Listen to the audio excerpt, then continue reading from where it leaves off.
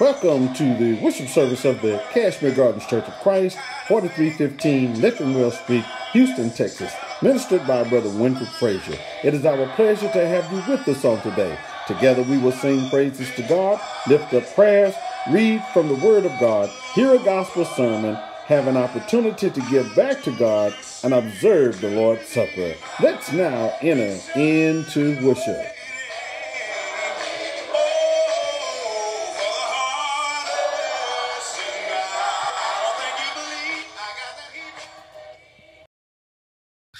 Brother Taylor read in our hearing verses 21 and 22. And I'm going to reread verse 21 and then share the subject under which we will study. And I'm reading from the New King James Version. The Bible says, "Then Peter came to him and said, Lord, how often shall my brother sin against me, and I forgive him? Up to 7 times. The subject under which we will study on today is entitled, Enabled to Forgive. Enabled to Forgive. In Matthew chapter 18, Jesus, verse number 22, Jesus said to him, we see Jesus is God's Son, and he is our Savior. Jesus is the master teacher and the miracle worker. Jesus is our cross-carrying crucified Lord. Jesus, the only one who has ever created life, lived the life he created, died by the hands of his creation, rose from death, intercedes for those who are saved from condemnation by him, and who will judge the world in righteousness. This Jesus in Matthew chapter 18 and verse 21 is asked of Peter a question regarding forgiveness. Peter came to Jesus and said, Lord, how often shall my brother sin against me and I forgive him? Up to 7 times? So Peter asked Jesus this question. Now, Peter uses a word in this question, and we pronounce this word as forgive. It comes from the Greek word, and I'm going to spell it, then I'm going to try to pronounce it. It's A-P-H-I-E-M-I, and it is said to be pronounced as aphiami. Aphiami, something to learn. You might want to write that down and just practice saying it, because it's going to help you to know this word. Aphiami is defined as to set aside. And the question becomes, what is to be set aside? He says, Lord, how often shall my brother sin against me and I forgive him? I set something aside. What is to be set aside? Jesus tells a parable to illustrate what God does when he forgives. I want to preposition you to let you know that God sets something aside when he forgives. And when we forgive, we are to set something aside. Listen to Jesus teach in Matthew chapter 18, starting at verse number 23. The Bible says, Jesus teaching, therefore is the kingdom of heaven likened unto a certain king, which would take account of his servants. And when he had begun to reckon, one was brought unto him, which owed him 10,000 1,000 talents. Now, observe the amount that this servant owed the king.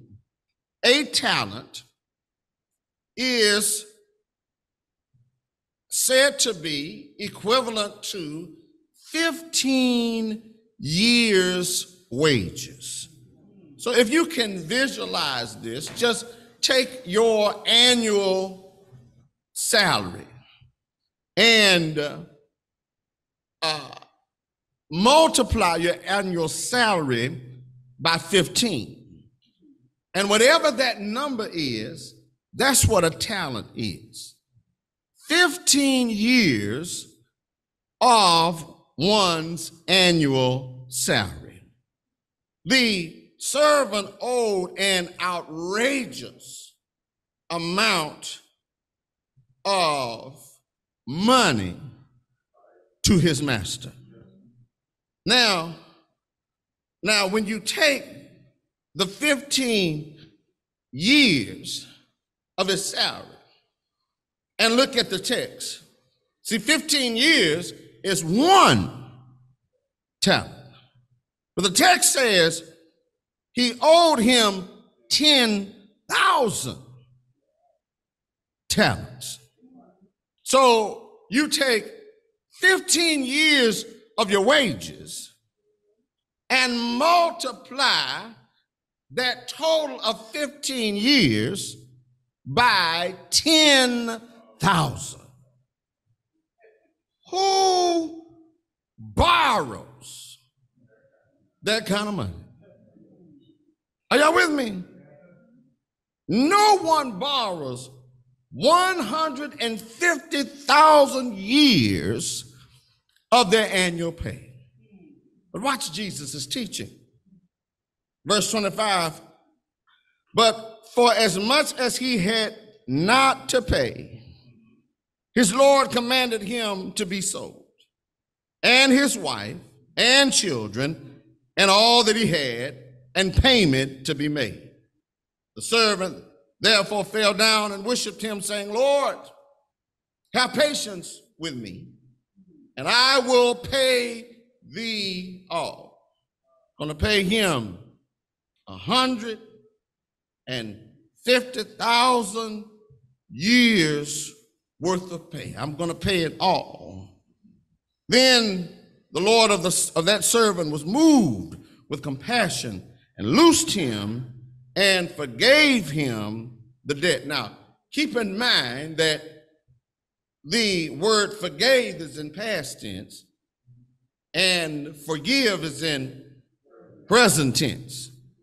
Now, when you look at the original language, you'll see that Jesus is using the same word that Peter uses.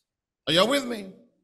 And that's an assumption that we make, but the reality is that Jesus is on the subject that Peter asked him. Now look at the size of the debt. When you look at the size of the debt, everybody who hears this expects to hear that this man is going to be thrown into prison or worse. And that starts to happen to him until he asks for mercy. He says, but, verse 25, but for as much as he had not to pay, his Lord commanded him. Now, the Lord is going to give him punishment for not being able to what? To pay. Commanded him to be sold, his wife, his children, and all that he had, and payment to be made.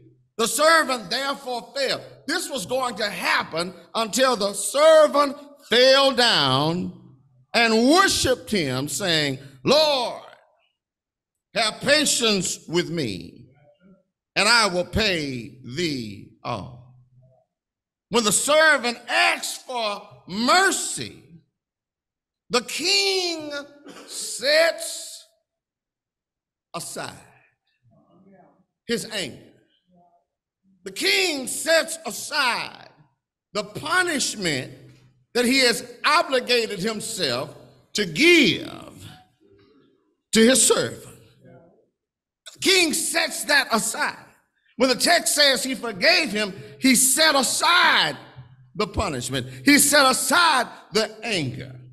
He set aside the mindset and the action that went along with, or that was compatible to, not paying. And not only does he grant his request, instead of giving him time to pay the debt back, he said, okay, I'm going to have mercy on you. I'm going to give you some time. No, he didn't say, I'm going to give you some time. 150,000 years of pay he could never do. So the king cancels the debt. He sets the debt aside. He sets the anger aside. He sets the punishment aside. He sets the debt aside. Now notice that the king is willing to forgive an inconceivably large debt. And now don't let this fly over your head now, because, you know, we're reading about Jesus's teaching, but when it comes down to business matters and matters among each other, you know, the question becomes, do we embrace, do we own, do we practice God's concept of forgiveness? Is Jesus teaching Peter that God's forgiveness is greater than man's forgiveness? Is Jesus teaching Peter that God's forgiveness is not limited by the traditions and expectations of people? Peter says, how many times shall my brother sin against me and I forgive him? Until 7 times?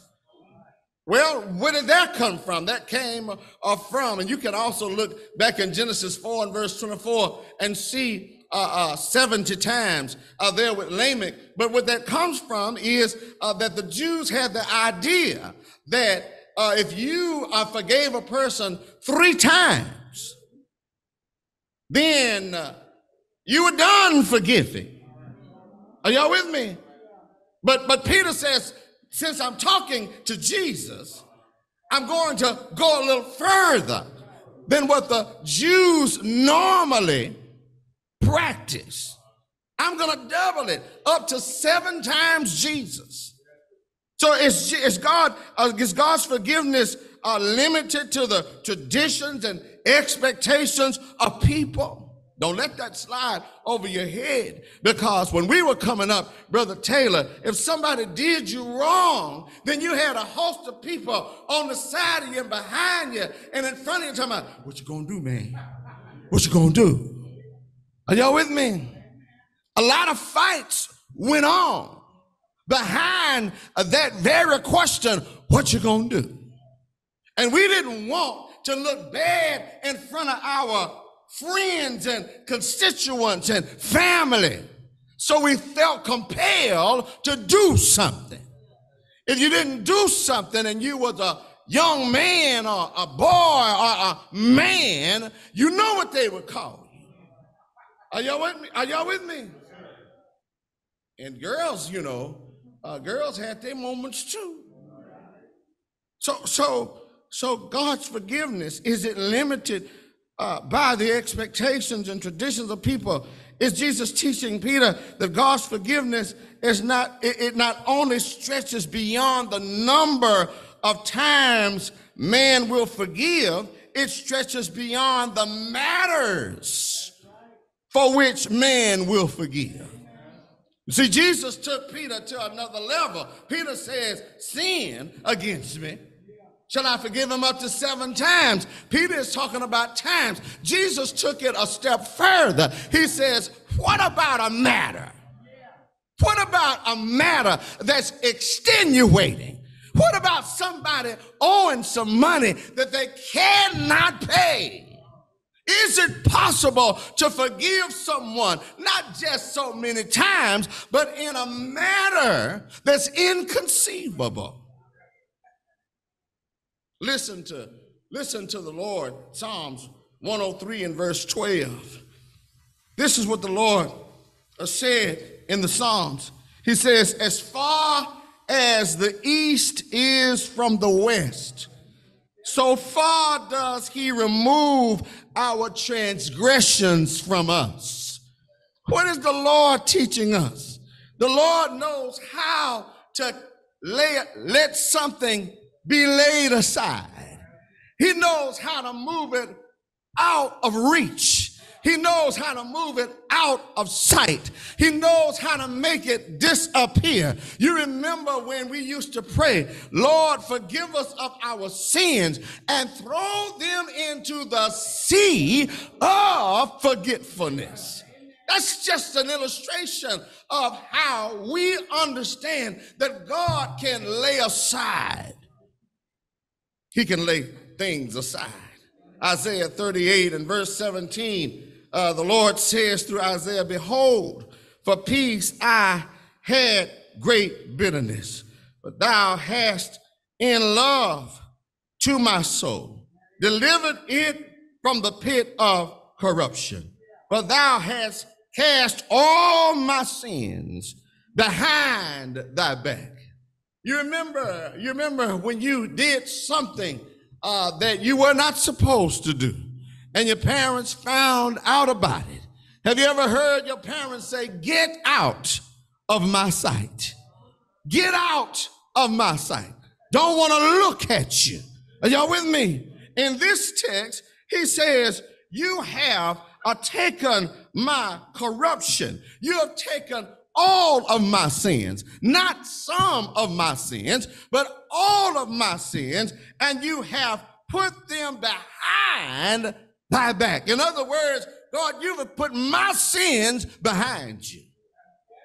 You ever heard someone say, well, what's done is done, let it go. You know, yesterday that happened, today is a new day.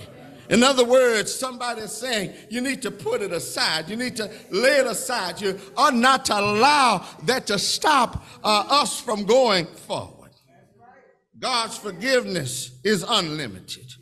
It's unlimited by man's expectations. God's forgiveness is unlimited by the number of times man sins. And God's forgiveness is unlimited by the magnitude of man's sins. Now, I want you to know something, that this lesson is not giving anybody a license to sin just so God can forgive. That was the question in Romans chapter 6 and verse 1. What shall we say then? Shall we continue in sin that grace may abound? I won't know God unless I do something I shouldn't do in order to experience his grace, his mercy, and his forgiveness. That's not the teaching there. I want you to stay with it because we have not gotten to the subject yet. When we get to it, you'll see it. Now, when you continue to read the parable, the servant that's forgiven is not willing to forgive a relatively small debt. Verse 28, the Bible says, but the same servant went out and found one of his fellow servants, which owed him 100 pence. And he laid hands on him and took him by the throat, saying, pay me that thou owest. Now observe that a pence, also translated a denarius, is 1 day's wage. 1 day. He owed the king 150,000 years of wages. He gets forgiven. He then goes to a servant who owes him 1 day's wage. Are y'all with me? You would think that after experiencing being forgiven of a debt he could never pay. You would think after being forgiven and experiencing the relief of never having to repay the debt he could never pay. Are y'all with me? Now, I don't know if you understand this, but sometimes in credit, you can get an extension. Are y'all with me? So you run into some financial difficulty. You call your creditor and say, I would like to have a extension. Some creditors will give you a 1 month, 2 months, or 3 month extension in the course of your loan period. Are y'all with me? So if you get a 1 month, 2 month, or 3 month extension, that means for 3 months, you do not have to pay that note. So if it's March now and you are in extension phase, from March, April, and May, you don't have to pay that note. But when June comes, guess what? It's time to crank it up again. And if y'all, live in the same world I live in, it seems like those 3 months go very fast. It goes back very fast. So now this forgiven servant, he's not in no extension period. He doesn't ever have to worry about paying again. You would think that after experiencing the joy of knowing my family, do you understand what was about to happen to him?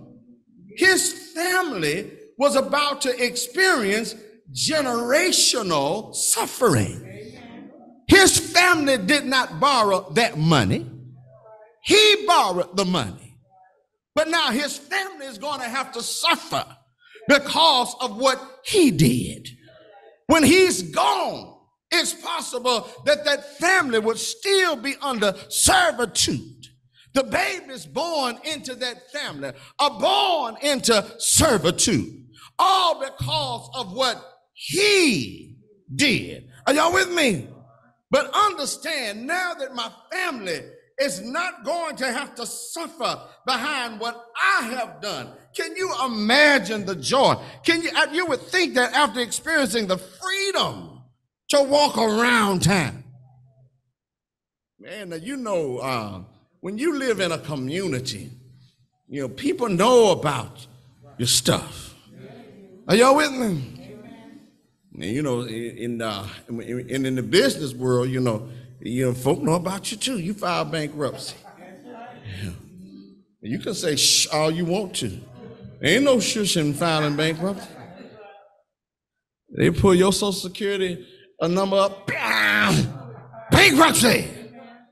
Yeah, you think since you don't have to pay those bills anymore, you think that you just gonna go and start buying stuff? Man, you're gonna meet that bankruptcy. Yeah, some folk are not gonna fool with you because of bankruptcy. And if you buy something on credit, you're gonna pay a whole lot more than you would pay if you wasn't on bankruptcy. Are y'all with me? But this man, he's not bankrupt. Yeah, he's not bankrupt. Can you understand that? See, bankruptcy will say that you don't have to pay, but you got this stigma that you don't pay.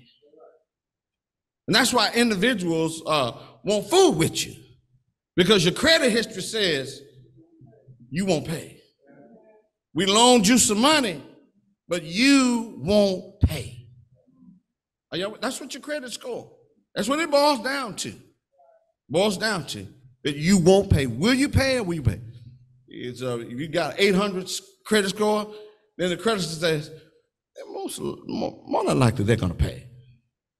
You got a 300 credit score, he ain't gonna pay. He just us fooling with him because he ain't gonna pay. Are y'all with me? And if you do get some credit, it's because somebody's your friend. It have nothing to do with your ability to pay. Your friend will have you wherever you transaction business. Now listen, don't you embarrass me. Because your friend already know that you got a history of not paying. Are y'all with me? But listen, he doesn't have any of that. He doesn't have any. It's clean. It's clean. See? It's clean. Do you understand that? He doesn't have any of that. All of that has been set aside. And you would think, after experiencing all of that, that servant would have gladly forgiven the servant that owed him literally a fraction of what he owed the king. But he didn't. He didn't. And that's what got me, Brother Taylor, about this text. Out of all the good stuff the king did for him, it didn't help him. It didn't change him. Listen, here's a sobering thought. Just because I've learned my way to the church, I want to see everybody at church. I want to be at church every Sunday. But here's the sobering reality. Just because I know my way to the church does not guarantee that I have changed. This man experienced a debt laid aside that he could never pay back. And that did not change him. I don't know if you ever seen some. I don't know if you ever seen. Don't allow the devil to make you think that this is just in the Bible. It's not. You ever heard of a repeat offender? Somebody that has been incarcerated for a number of years. They come out of incarceration and they say, okay, I have to live a changed life. And nothing changes. You ever seen someone relapse on an addiction? I have gotten clean. And now I'm supposed to live a changed life. But the change doesn't occur. What about us becoming Christians? What about us being baptized into Jesus Christ? Are we supposed to change? Was this servant supposed to have been changed as a result? Can you see what Jesus is teaching? Peter wants to know, how many times shall I forgive my brother? Up to 7 times. Man, that's a deep question. That's a deep question. So what we're going to look at today is what enables a person to forgive. See, something didn't happen to this servant. Even though the king laid aside the anger, he laid aside the punishment, he laid aside the debt, this forgiven servant did not change. So what enables us? Is there anything in this text that teaches us what enables us to forgive? I have three, and I'm going to see how many I can give you this morning. Here's the first one. Forgiveness connects a person to God. Forgiveness connects a person to God. You see, it was impossible for the unforgiving servant to function as an accepted servant while the king wanted him to pay. See, that's why the king brought him, because he wasn't acceptable. Are y'all with me? It was impossible for him to be accepted. While the king wanted him to pay, yet he was unable to pay his debt. You know, I owe brother Taylor $10,000, and I was supposed to pay him last month the $10,000. Now I'm standing up here talking about this parable. What do you think is going on in Brother Taylor's mind? Huh? What you think is going on in his mind? He talking about this, he ain't paid me. Are y'all with me?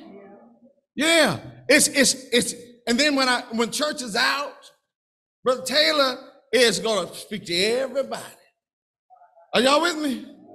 Yeah, he's gonna speak to everybody. I could be about 5 feet away from him, and he's gonna speak to everybody.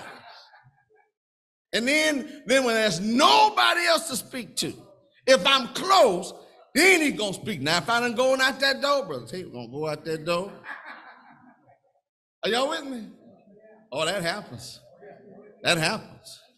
That happens. Because I'm not acceptable. And my sermon could be biblically correct. It could be non-abrasive, non-offensive. Nothing wrong with the sermon, but I'm not acceptable because I have not been able to pay the debt. So now, in order for Brother Taylor to accept me, either I'm going to have to be able to pay the debt, or he's going to be able to forgive me. Are y'all with me? That's the only way. The servant could not pay the debt. Therefore, their connection, their reconciliation had to occur through the king's forgiveness. It's not until I have a conversation with Brother Taylor and say, Brother Taylor, I have not paid you, and I make some type of arrangements that's acceptable to him, that I'm going to be acceptable to him. Other than that, yeah, he knows me. Now listen, he knows me, but he don't own me. He don't own me as a brother. He'll call me Brother Frazier, but he don't own me as a brother. Don't let that fly over your head. You can call a sister, but that doesn't mean you own them as a sister. Are y'all with me? That don't mean you own them as a sister. You can call me Brother Frazier, but that don't mean you own me as Brother Frazier. Are y'all with me? So something has to happen in order for there to be a connection. It's impossible to have a father-child relationship with God without forgiveness. It's impossible, but don't even try to think that God favors you without him forgiving you. Are y'all with me? Romans chapter 5 and verse number 6, he says, when we were yet without strength, in due time Christ died. See, we were without strength to do what? Without strength to forgive our own sin. Romans chapter 2 and verse 5, the Bible says, because of the hardness and impenitent heart, you treasure up wrath. Why are you treasuring up wrath? Because you cannot forgive your own sin. Are y'all with me? All I do is get further and further. The barrier between me and God becomes bigger and bigger, day after day. I can't remove it myself. I can't turn back the hands of time. You remember that song, If I Could Turn Back the, even if you could turn back the hands of time, you can't undo what you did yesterday. That barrier of sin becomes bigger and bigger. Isaiah 59 and verse 1 and 2. The Lord says to Isaiah, the Lord's hand is not short that it cannot save, neither is his ear heavy that it cannot hear. But your iniquities have separated between you and your God, and your sins have hid his face from you that he will not hear. Barrier of sin between us and God. But God commended his love toward us in that while we were yet sinners, Christ died for us.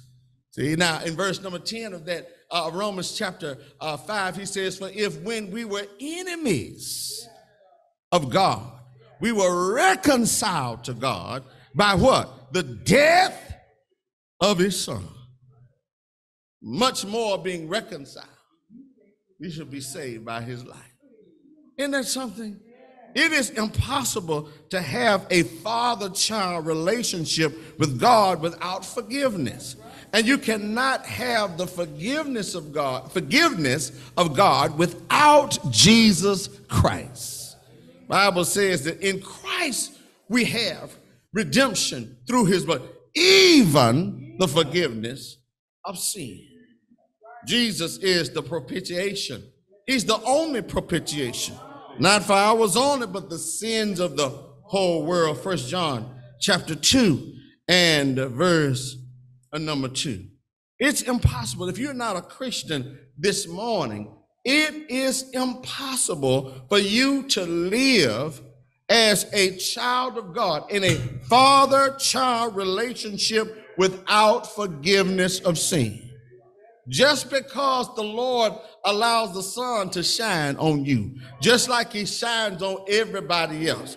You breathe air just like everybody else breathes. You have safe passage down the interstate just like everybody else. You get groceries just like everybody else. Just because all of these things happen does not mean that you have God's favor.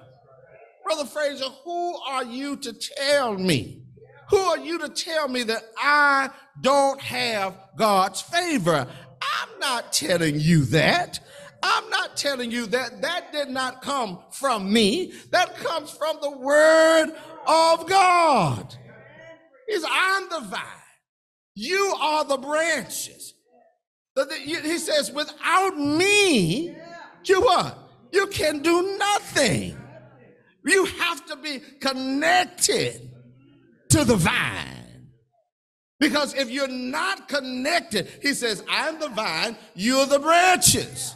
If you're not connected to the vine, he says, you can do nothing. You have to be connected. You have to be connected. You can't be connected the way you want to be connected. Yeah, man, listen. I've been buying gas for my car ever since I had it because I can't get it to run without it. Are y'all with me? Now, if my car asks me, Fraser, do you want to buy gas or not? I'm going to very quickly say, no, I do not. I do not want to buy gas. I want you to run without it. Are y'all with me? Yeah, hey, if it's left up to me, let me just tell you where I want to go, and I sit back and let you drive. I just enjoy the ride. But I can't have it that way, can I? Anybody got a car like that? If you do, I want to ride with you. Yeah. Are y'all with me? That's not my choice. I can't have it that way. Well, wouldn't it be wonderful if you could go to the bank and just tell the teller, listen, I want $1 million in my account. Yeah, how much you got? I don't have anything. I just put $1 million in there. That's what I want. That's absurd, isn't it? That is about as absurd as it is to think that you can go to God's heaven any way you want. Are y'all with me? I am the way, Jesus says, the truth and the life. No man cometh unto the Father except by me. We have to go his way. There is no other way. Your realization that you are forgiven enables you to forgive. Your realization. See what happened with the unforgiving servant is that he did not embrace the very fact that he had been forgiven. You cannot forgive until you embrace the very fact that you have been forgiven. See, a spouse can't forgive their spouse until they embrace the fact that they've been forgiven. Are y'all with me? It doesn't matter how many times. It doesn't matter the magnitude. You remember that? You got a debt that you'll never be able to pay. But is forgiveness possible? Yes, it's possible when you understand that you've been what? You've been forgiven. Oh, I'm getting tired of you doing this. I have to tell you this over and over and over again. Till 7 times. Jesus says, we ain't counting. We forgive. Why? Because we have been forgiven.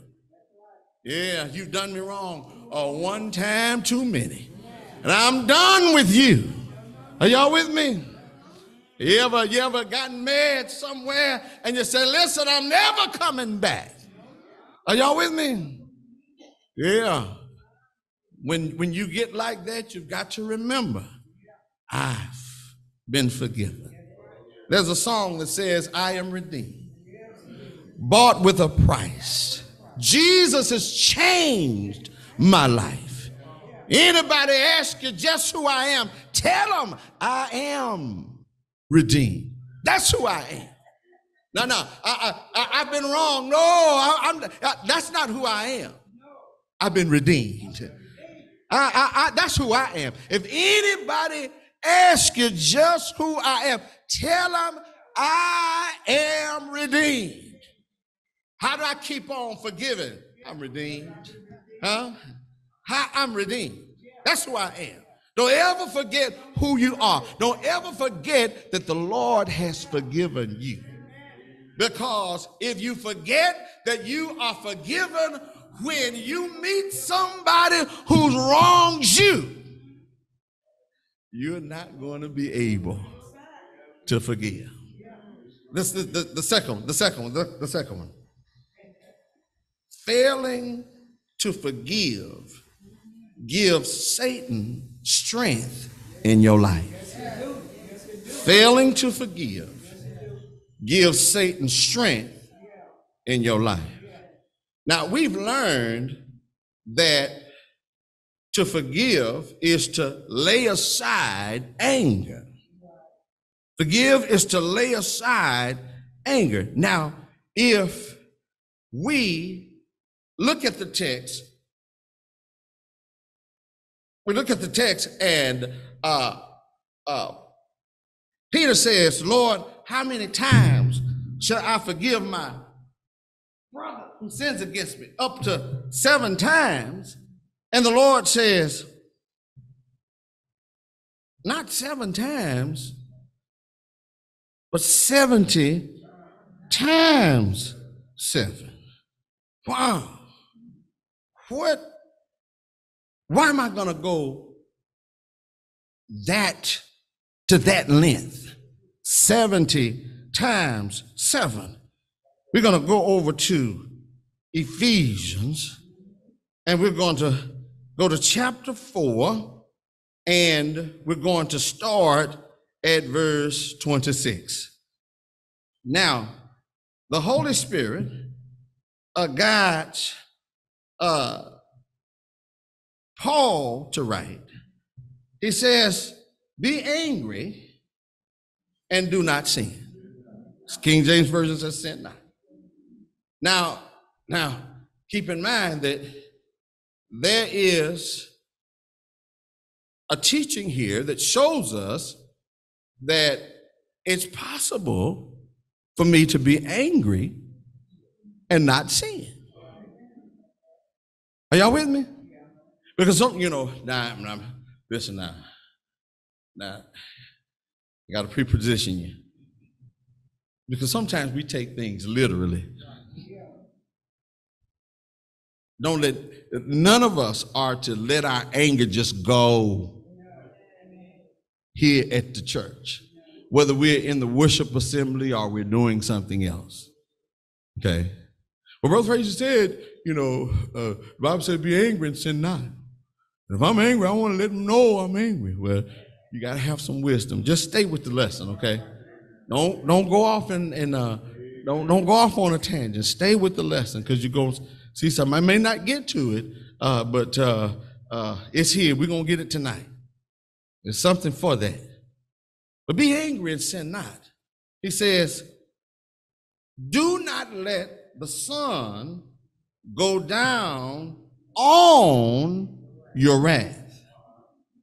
Now that phrase, do not let the sun go down on your wrath, means that the day has ended and you have not set it aside.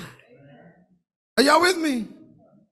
Now watch verse number 27. He says, nor give place to the devil. Now, some of you may be reading another translation, and it may read, give a foothold to the devil. Anybody know what a foothold is? Now, one thought of a foothold is if you are walking and you're not watching where you're going, and your foot hit a hole, and then you go to pull your foot out, but it's stuck. Are y'all with me? So you're stuck in a foothold. So you're stuck in that position. Well, if you don't learn to lay stuff aside, then you give the devil a place to get stuck. See, he wants to get stuck anyway. 1 Peter chapter 5 and verse number 7, 8, be sober, be vigilant, for your adversary, the devil, he does what? He is stalking. He stalks you. Are y'all with me? Oh, I don't want nobody stalking me. He been stalking you all your life. Are y'all with me? He been stalking you. He's stalking you right now. He knows you are at church. You ever had somebody that's not a member of the church? They don't go to church regularly, but they know you go. And after church, they'll call you or they'll come by, whatever, and they'll say stuff like, "You was at church, huh? You was at church, huh?" Yeah. See? Sarcastic. You was at church, huh? Yeah, but tell you was at church, huh? Down at that church again. Are y'all with me? That's the devil. He's stalking you, trying to plant some seed, trying to create some doubt. You think everybody down there going to hell? Y'all sound like y'all done heard that before. That going down to that church ain't gonna help you.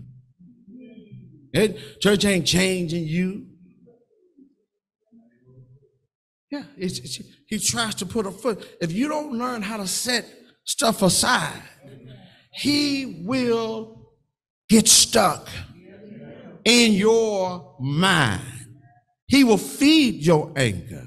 He will gain influence because you allow him to be there. He says, be angry, sin not, let not the sun go down on your wrath. Lay it aside. Let it go. Are y'all with me? Because if you don't let it go, then the devil is going to lock in on you. And he's going to try to get you to function under his influence rather than God's influence. Are y'all with me? So now the question becomes, how do I allow the devil to not have influence over my life. Because and the reason why I'm asking it that way is because we'll say things like, and listen, understand something. I am not saying that I don't have an issue with the devil. No, I don't want nobody to get, because the devil stalks me just like he stalks you. Okay? So we don't, I don't want anyone to think that Brother Frazier don't have no problem with the devil. Okay? But I do know that I do know that whenever we get to talking about not allowing the devil to have influence, we'll start saying stuff like, well, you know, that devil is busy. Or he's busy. Oh, he's everywhere. Man, if we get to talking, it seems like the devil is equal with God. He's everywhere. He does things. You don't go over there because he'll get you to doing. It's like you don't have no mind of your own. It's just like the devil just takes over. But I'm gonna tell you something.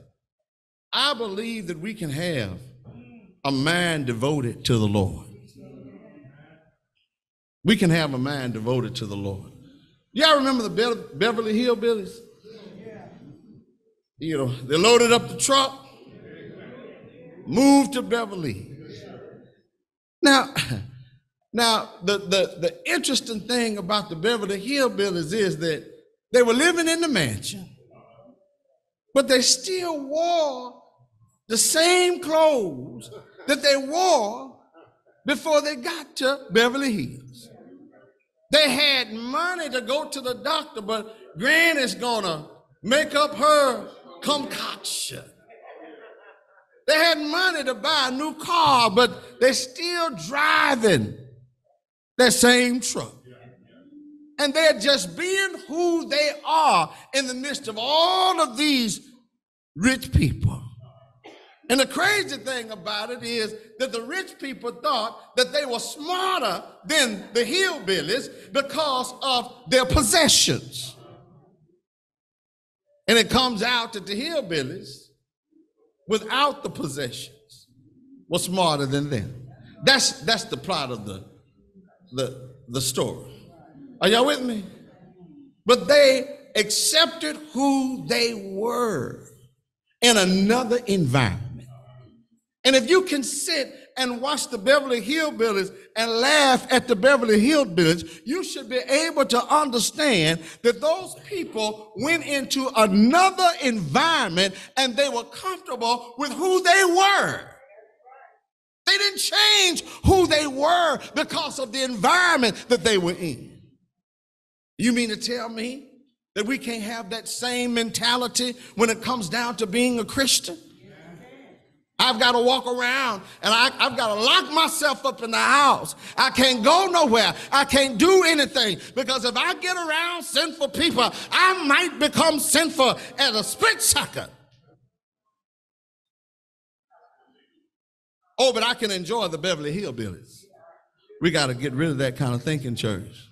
We've got to learn how to not give place to the devil. How do you lay aside anger? How do you lay this? I got to lay it aside, because if I don't lay it aside, then I am going to give place to the devil. That's why Jesus says, don't quit forgiving 70 times 7.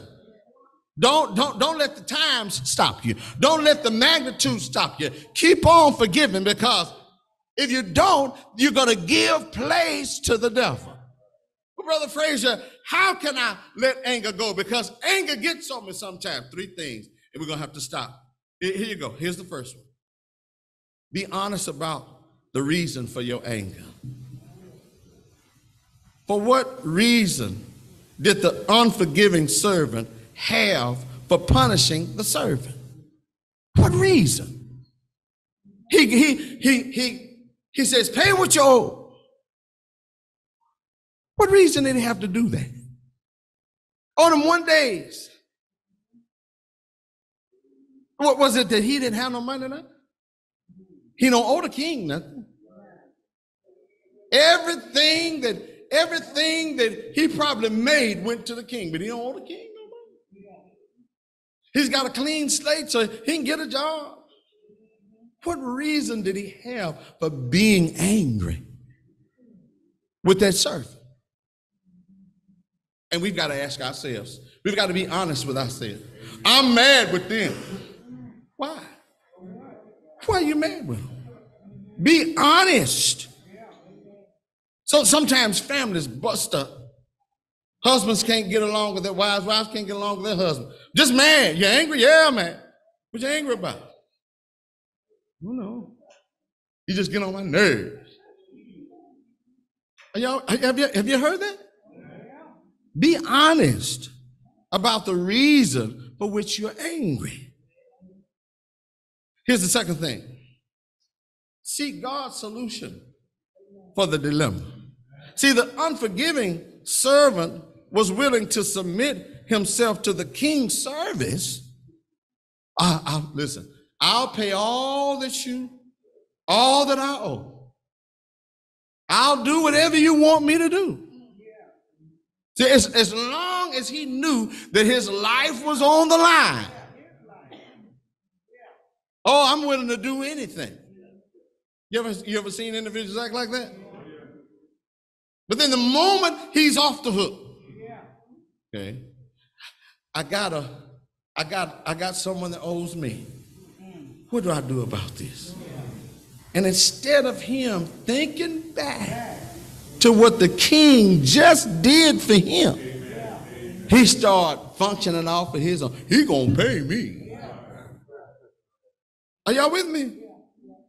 So if I'm going to lay aside anger, I've got to seek God's solution for the dilemma.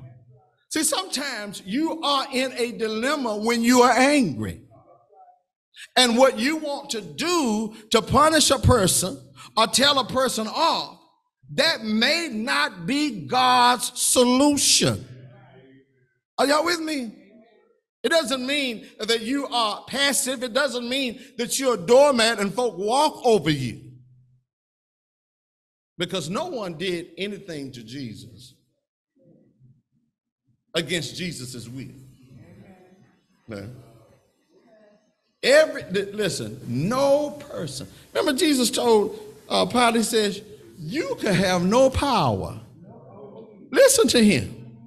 He says, you could have no power at all against me unless it be given thee from above. Now you think about that statement.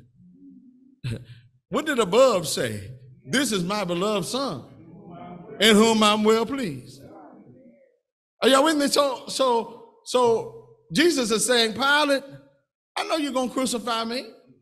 But you ain't crucified me because you have power over me. Are y'all with me?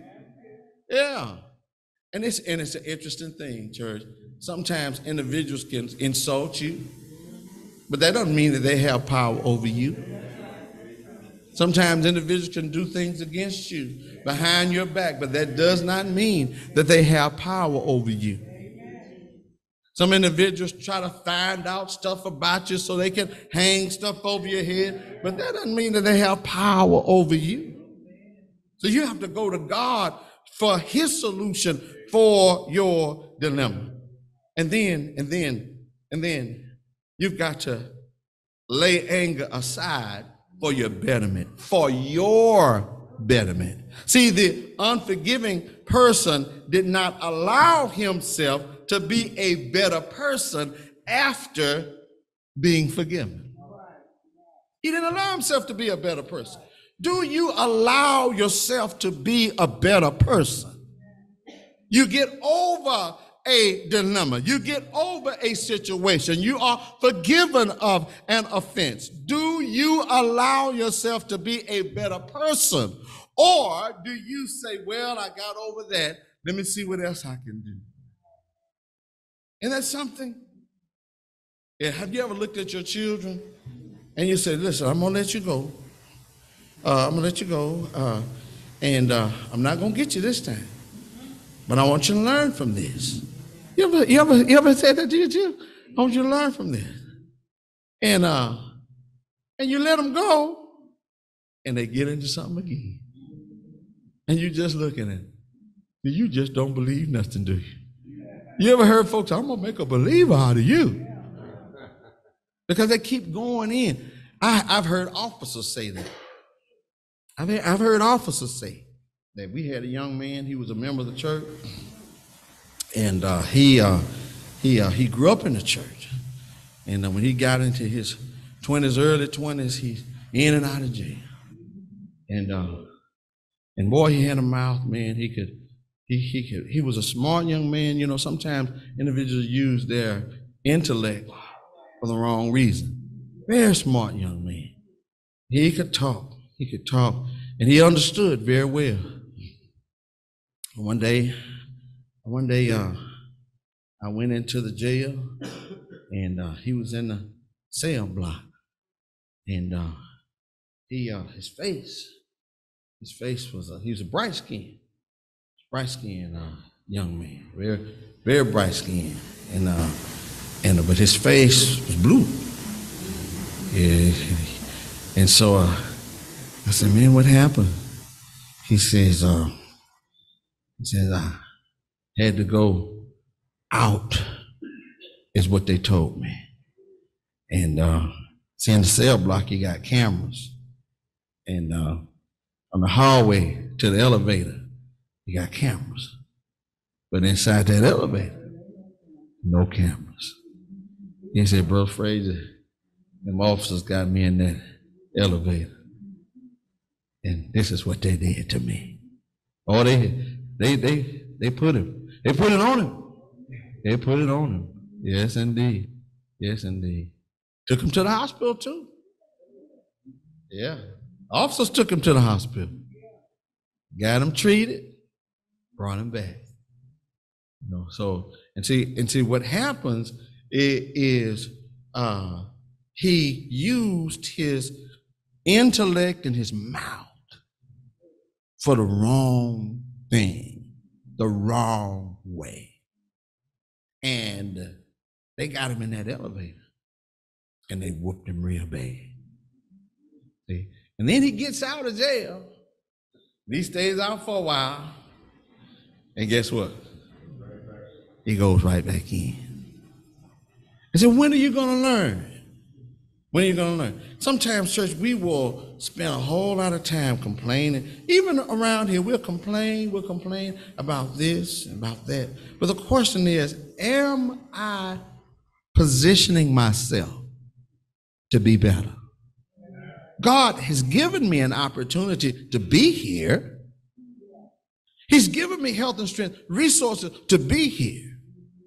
Am I allowing my hang-ups to keep me from being better in my life? When something is better, when something better is offered, do I push it away?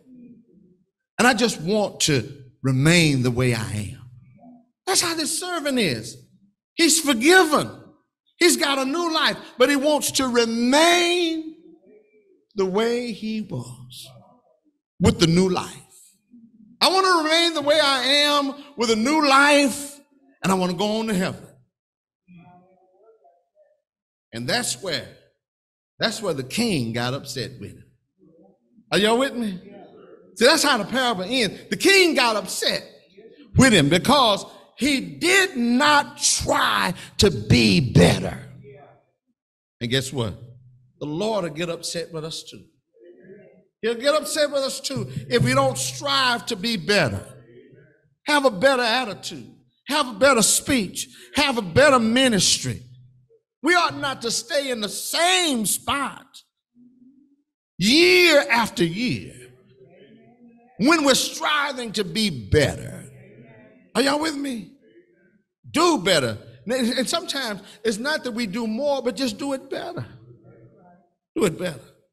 Yeah, I remember Matthew and we had these bicycles. These bicycles, y'all remember them bicycles with the banana seat and the guys with the banana seat bicycle, man. you get to ride that bicycle, man, and you get your you get to riding so good that you can ride with no hands, or you just hands to the side, you just wheeling. Then you get to ride so good you can ride on one wheel, pop a wheel, and you just riding. And how long can you ride on one wheel? Are y'all with me? You just became an expert in riding. Then how fast can you ride? And how can you turn that corner? Can you lean and yeah, hook slide, all of that. We just got better and better at riding that bicycle. Bicycle didn't change. It was just us getting better. And the songs ain't gonna change, church. I'm not saying we can't learn no new song, but we're gonna sing a cappella. Are y'all with me? We ought to get better at singing. We get better. You lay stuff aside so you can get better yourself. Yeah, your study gets better. More I study, the more I learn, the more I can apply, the more I can go to the Word of God and find an answer for my question, for my spiritual pain, for my challenge in my face. I get better. Learn how to get along better. And I learned Matthew's temperament. I learned Brother Larry's temperament. I learned Brother Chris' temperament. I stay around them long enough to learn their temperament so we can work better together. Lay stuff aside for our own betterment. Our own betterment. And guess what? If you don't want to get better, guess what? I want to get better. I want to get better in my relationship with God. And if I focus on getting better in my relationship with God, that just might encourage you to get better. But if we sit around and nobody wants to get better, we'll bite and devour one another. And that's what Jesus was saying. Hey, don't stop forgiving. Because if you stop forgiving, you're going to give place to the devil.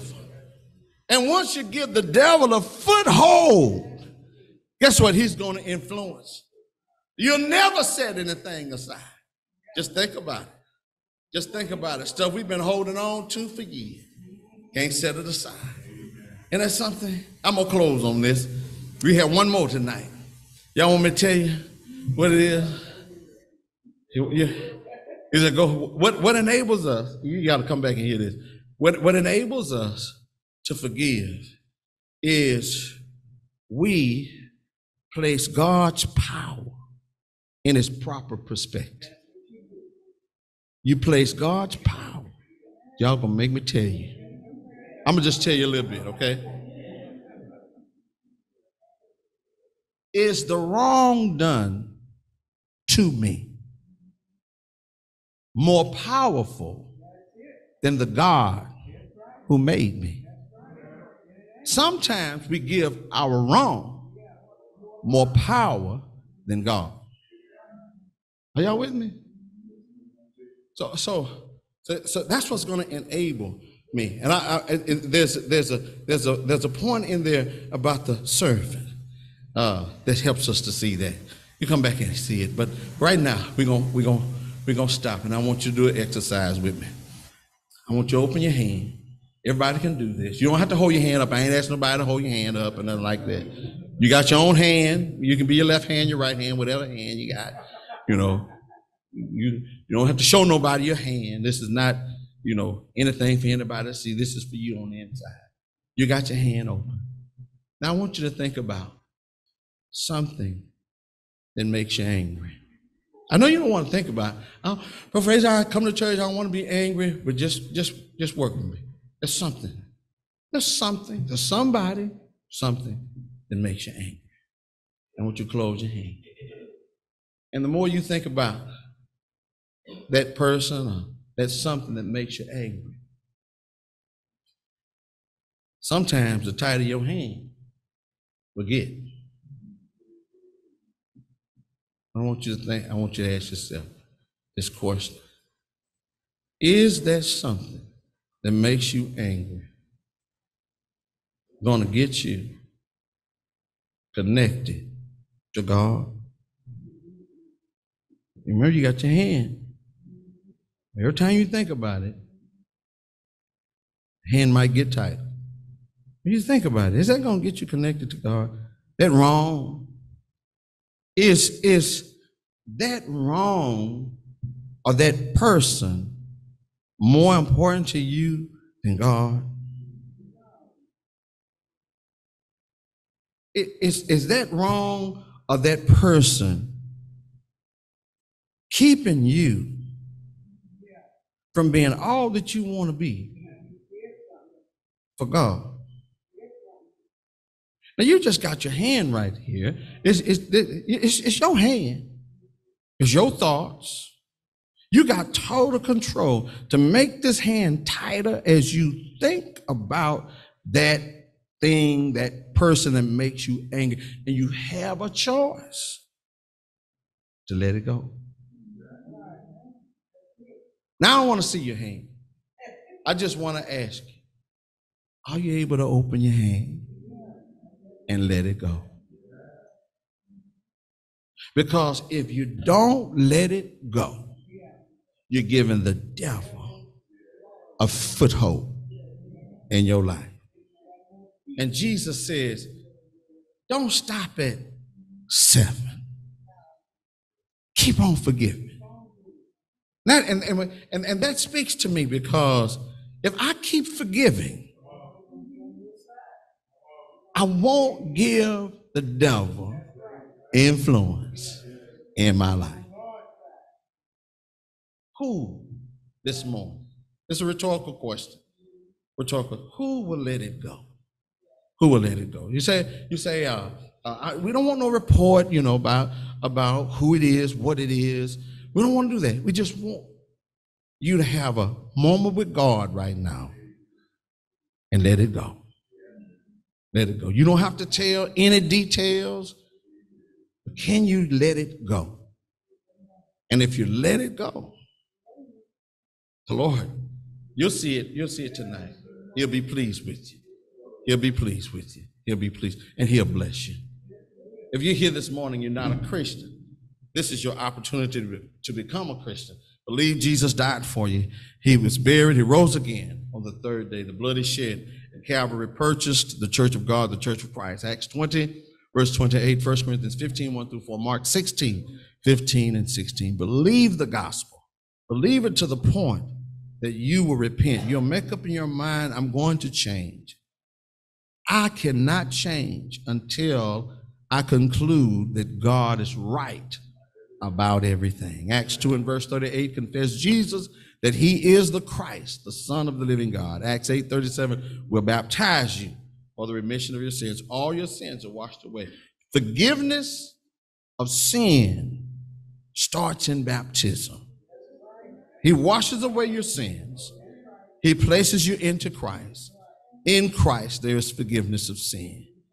Your connection with God will start with your being forgiven. I know that you've had experiences that helps you to see the importance of having a relationship with God, but the connection does not begin until you are forgiven. The Lord will add you to his church, Acts 2 and verse 38, Acts 2 and verse 47. He'll add you to the church of Christ. You're a Christian. And think about this servant. He was a servant of the king. He was a servant of the king. And the king forgave him. And he didn't change. Is it possible that we have embraced the gospel of Jesus Christ, but we have not changed? Today, is it possible for us to say, Lord, I want to change. I want to be better than what I've been. And I cannot be better without you. Will you come to Jesus by repentance, confession, and prayer? If that's anyone's desire, please come as we stand. There's not a friend like the lonely Jesus singing, no, not one. Keep singing, no, not one. And none else could heal all our souls' diseases. Singing, no, not one. Keep singing, no, not one. Do you know Jesus knows all about our struggles, and he will guide until the day is done. Oh, there's not a friend like the lonely Jesus, singing, no, not one. Keep singing, no, not one was e'er a gift like the Savior given, singing, no, not one. Keep singing, no, not one. And will he refuse saints a home in heaven, singing, no, not one. Keep singing, no, not one. Do you know Jesus? He knows all about our struggles, and he will guide until the day is done. Oh, there's not a friend like the lowly Jesus, singing, no, not one. Keep singing, no, not one. Do you know Jesus? He knows all about our struggles, and he will guide until the day is done. Oh, there's not a friend like the lonely Jesus, singing, no, not one.